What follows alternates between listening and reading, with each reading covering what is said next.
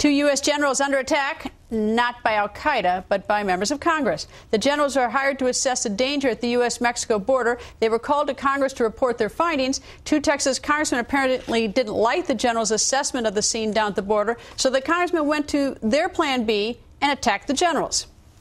I looked at your report.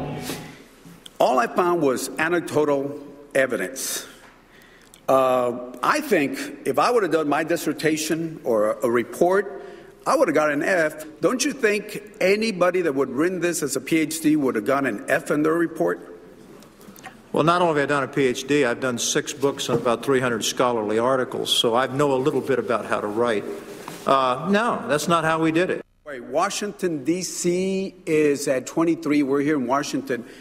Would you call Washington, D.C. a war zone? Well, just a yes or no.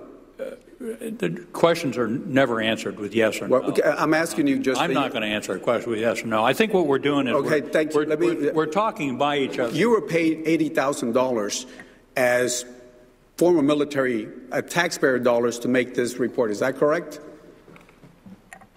We had 5 people work 4 months on this report, and I assure you, if you know what he makes, and sir, I'm sorry. I assure you, General, without due respect, General. Will the gentleman yield for a second? I do think these are respected generals. I believe we need to show them respect and allow them to answer the question. Okay. Well, let me ask my question again.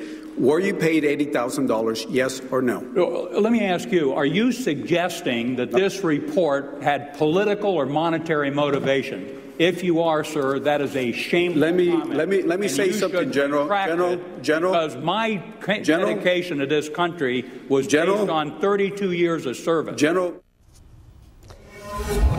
And Major General Bob Scales joins us, and let me be the first to apologize. I gotta tell you, it's like, I'm really ashamed. I mean, I know you very well. I know General McCaffrey very well.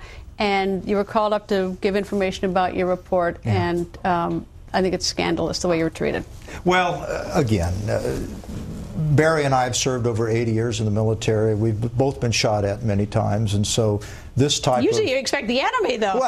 Well, but in this case, the shots were verbal. I think that the congressman was really took a personal attack on both of us and impugned our integrity and our motive, and I think that's what Barry and I got most upset about. If you want to argue the case of Border Patrol... But you know what? He didn't do it to me, but I'm embarrassed.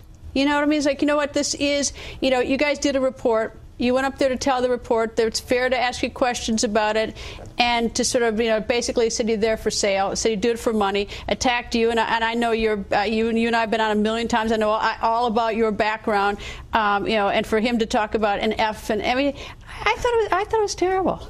Yeah, it was embarrassing, and what we wanted to do was to get our message across. We didn't want to go through some verbal sparring contest with Congress, and then unfortunately that's what it sort of devolved into. We wanted to tell the tale about Mexican narco-terrorists who have extended their reach into the United States, who have gang member infantrymen in 1,000 different cities in this country, who are making somewhere between $28 and $36 billion a year off of this, and terrorist groups that are beginning to act less like criminals and more like insurgents, military insurgents, and this is a very big problem in our country. We have been down there. I have been warned when I was down there by the police down there. Don't let anyone know you're in the media when we're in South Texas, and I don't know how much is exaggerated by what people tell us or whatever, but it's hard not to believe that it is a serious problem with an open border, a known civil war going on down there. The latest sort of terrorism thing with that Iran thing we heard about last week is that, there's something there. I don't know the magnitude, but to show the disrespect of two people who had gone down there and studied with others is just extraordinary. Yeah, we had one guy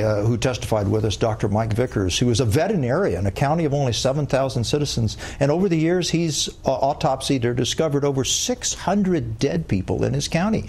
This is not just incidental. These are homicides. These are people who are left in the desert to die. Many of them women who are sexually abused. I mean, this is not just incidental a conflict. This is a very, very serious affair, and most of it is occurring in the unpopulated counties along the Texas border, in those empty areas where the narco-terrorists are still able to invade our country. All right, the two congressmen who were, I think, unbelievably rude, one is from Laredo, one is from El Paso. Yeah. Why did they do that, do you think? What was their motive? Part of it's Chamber of Commerce speech. You know, they wanted to emphasize that that crime is not so bad in their cities, and it's not, because the narco-terrorists are going into the empty spaces rather than going to the cities. Rather than the cities, okay. Sure, and that would make sense. In the military, you always go to where the enemy is weakest, and in this case, it's in those empty spaces between the cities, not in the cities, and that's the point we tried to make to them during the hearing. So maybe ignorance is a little bit.